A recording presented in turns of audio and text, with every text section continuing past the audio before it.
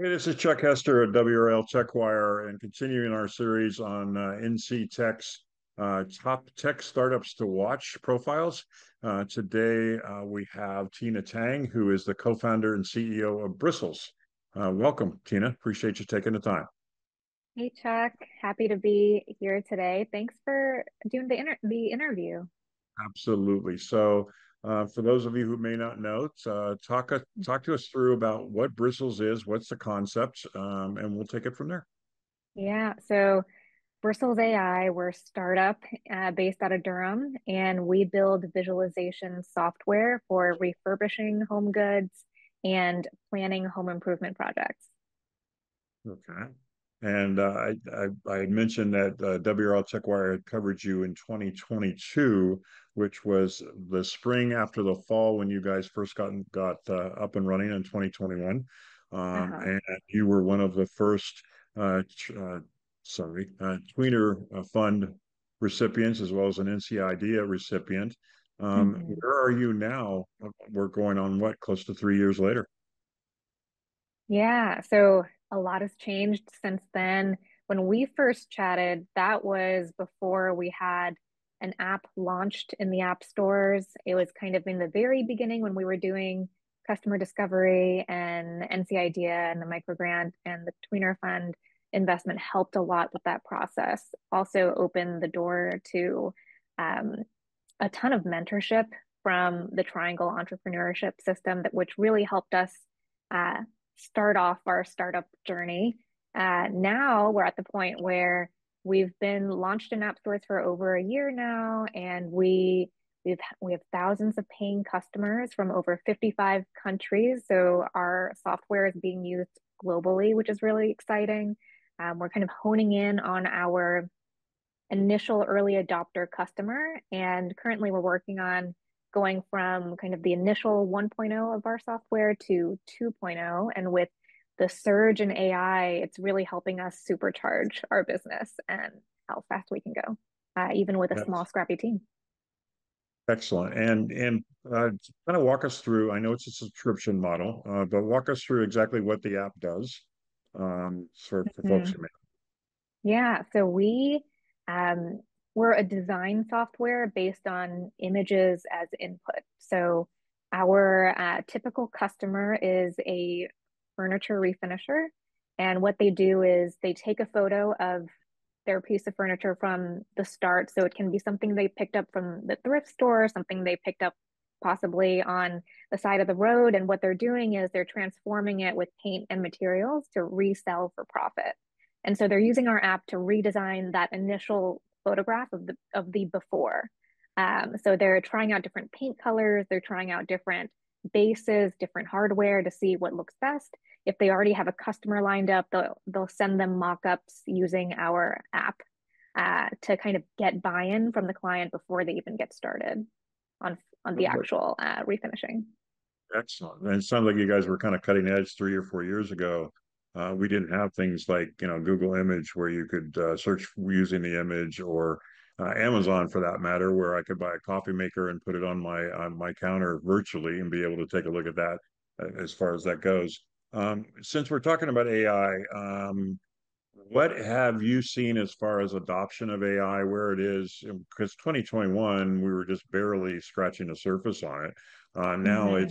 it's every other news story talks about something about AI. So how are you using AI, and what do you see as far as practical applications for that technology? So our software is powered by computer vision, and we're kind of as the new technology is coming out, we're integrating those pieces into our platform and stacking it with classic, uh, more classic machine learning techniques to kind of achieve the mock-ups that our customers are creating, if that makes sense. No, Um, that totally makes sense. and what'd you say? I say that makes sense. Yes. Oh, okay. Um, awesome. So, and I think your second question was how are customers feeling about AI? Yeah. Yeah. Yeah. Of AI. Um, so when we first got started, the reaction from our customers was kind of like, we have never seen this before. This is so cool. previously they were using tools like Photoshop, or they were kind of just scribbling on top of photos using their general photo editing tools.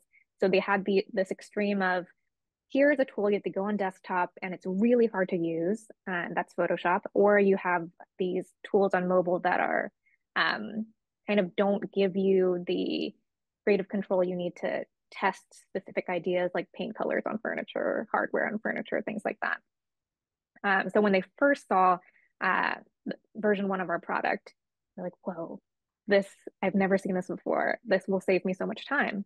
Like compared to hours in Photoshop, it was just a couple minutes in Bristles. So now AI has kind of overtaken the consumer world. Consumers are very used to Chat GPT, and a lot of kind of image computer vision editing software. And so now the feedback we're getting is very different.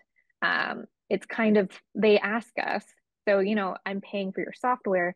Can you tell me like where you've plugged in the AI? Because they're kind of aware that, AI has a cost, but it's helping me do X, Y, and Z. So it's worth paying for. And I want to know what I'm paying for. Mm-hmm. And what's the subscription cost? Right now, it's $7.99 a month, and you could pay upfront $48 a year. Okay. So pretty low cost at the Yeah, moment. absolutely. So, new round of funding came in from Primordial as well. Are there plans for other funding, and where do you go from here? So I think I mentioned, I don't know if I mentioned it yet, but we're focused on building the 2.0 version of Bristles.